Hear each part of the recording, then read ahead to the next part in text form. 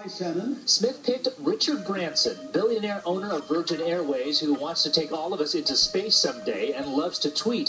When Smith tweeted she'd love to be in Branson's shoes for a day, to her surprise, he tweeted back and via YouTube told her his shoes were on the way. The same day I received the shoes, Sir Richard Branson sent this tweet stating that I must wear them for a whole day. And I did wear them on Christmas Eve.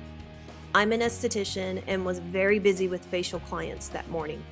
NBC interviewed for a feature story that aired later that evening. I had a late lunch in Laguna Beach with friends. It was such a gorgeous day. Soon after, I headed to LA to meet with Mark Horvath of Invisible People. Hi everybody, here we are at the Glendale Winter Shelter, and I gotta be honest, I've been fighting back tears most of the night. There's 80 wonderful people here that wouldn't have gotten a nice Christmas meal, wouldn't have gotten, socks and toiletries, gift cards, and all this other cool stuff in the gift bag.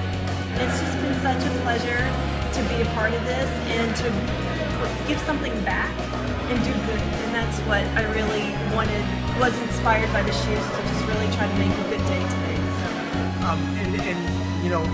Richard Branson's just cool, flat out. But then Virgin, besides being cool, does a lot to fight youth homelessness. And Virgin Mobile, both in the US and Canada, has helped Invisible People over the last couple of years.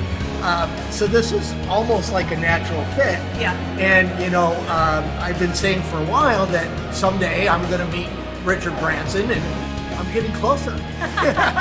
I did some. His shoes are here. Right. He's here in spirit. I did philanthropy with his shoes. So, this is going to be one of the Christmas Eves that are going to go down in memory. Yeah. The thanks that I just received from people who would have really never received anything is going to stick with me for a while. But thank you, because of you, you made Christmas happen for 80 people that you don't even know, and that's amazing. Thank you, Mark. Merry Christmas. Merry Christmas, Richard. Bye.